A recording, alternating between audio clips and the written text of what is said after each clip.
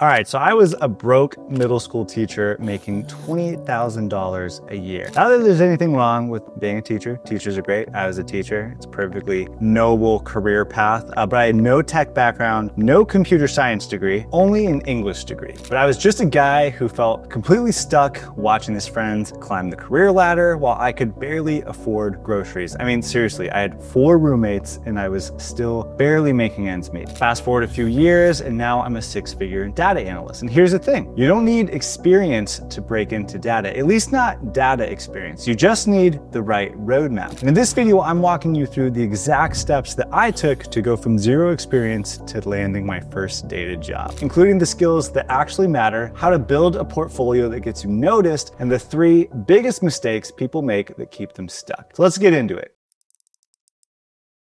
First is the skills that actually get you hired. So I want to start by just sharing a little bit about my career journey and kind of what I went through. So I started with Excel because from education, I pivoted into a kind of not so technical analyst role, but we used Excel very heavily. And after a couple of years in that role, I really wanted to be like the go-to Excel person. So that was my launch into online courses. So I started with just a few Excel courses, started implementing that into my work, like dashboards and more advanced formulas and pivot tables. And then after shadowing some business analysts in the company, I began discovering and taking on tools like Power BI and Tableau. I implemented some Power BI reports with my team. At the time I was a supervisor. And so I made some just like KPI reports for my team, but I would also make dashboards through Excel for the clients that we were servicing. And eventually through this journey, once I decided I really wanted to get serious about becoming a data analyst, I worked my way into SQL. And each of these skills is a truly crucial piece of becoming a data analyst. So I want to walk through each one. So I recommend learning Excel because it literally exists everywhere. It's good to know at least the fundamentals like formula logic, pivot tables, and chart creation, because at some point, even if you don't use it a whole lot, you'll probably encounter Excel. You may have heard the meme, all roads lead back to Excel, and it's kind of true. The world runs on Excel, so it's kind of a good thing to know, but it also sets you up for some more complicated languages down the road. The next tool is Power BI or Tableau. So this is understanding the BI layer of analytics and its essential knowledge. So this is the front end of report development, and both of these tools are pretty powerful for automation, data modeling, visualization, and more powerful than a tool like Excel. Excel is a pretty sweet like Swiss Army knife of data, but Power BI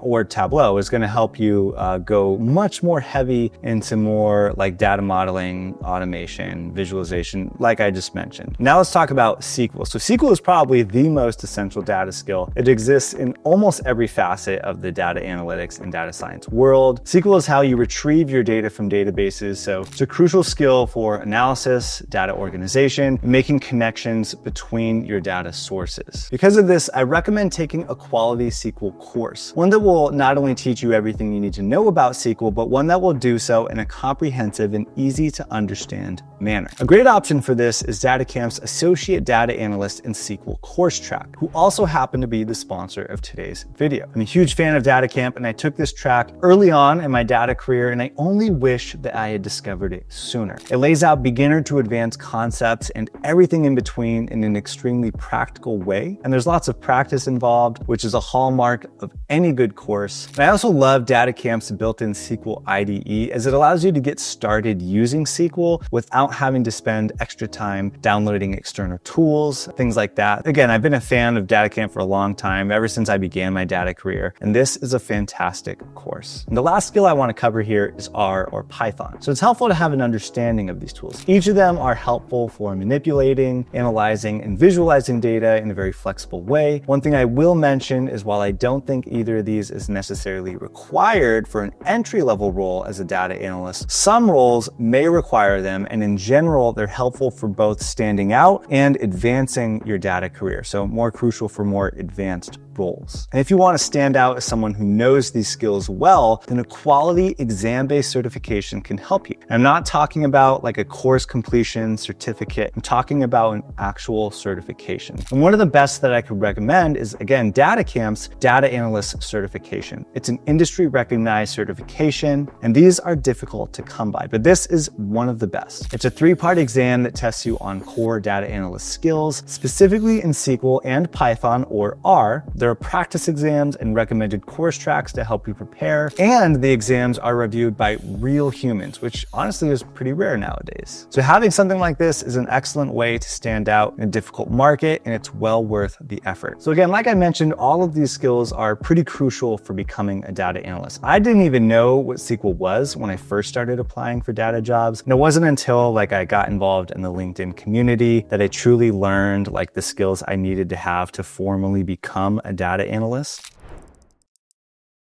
So next, let's talk about building a portfolio that proves you can do the work. So projects are absolutely crucial to becoming a data analyst, especially if you don't have like a relevant degree like computer science or don't have formal experience in the role. But honestly, even if you do, a portfolio is still pretty crucial. Even for myself, after years of being a data analyst, I've still had to have a portfolio in interviews to get more advanced roles. So honestly, at any stage of your journey, it's pretty crucial to have a portfolio, and I highly recommend it. But you don't have to start off with anything super complicated. So my first projects were like an Excel budget tracker, the World Happiness Report built in Tableau. I even had just like a SQL dictionary repository that I put together that were basically notes of what I was learning in SQL, but I still like threw that in my portfolio. I don't know how much that helped, but the fact of the matter is just having projects, like throwing something in your portfolio to show you actually know how to use the tools is really helpful. And your portfolio may or may not be a crucial part of your specific journey. Some employers care, some don't. But again, I would recommend you have one just in case, but it's also something that you could draw the conversation to in interviews, even if they don't bring it up. So you can use your projects as a way to talk through your experience in skills. But I want to talk about a client I worked with in my career coaching program named Zach. So Zach was a teacher, much like myself, and he wanted to get into data analytics and didn't have a formal degree in it like me. So we started working together, we started talking, started learning the skills, creating projects. And his turning point was when he started building projects consistently. So eventually he got into this groove where he was very active on LinkedIn. He was creating like a project a week, and he was just talking about them openly on LinkedIn. But with the job he ended up getting, his portfolio was a pretty crucial piece of that. So the best thing I could recommend is to build a portfolio and to talk about it.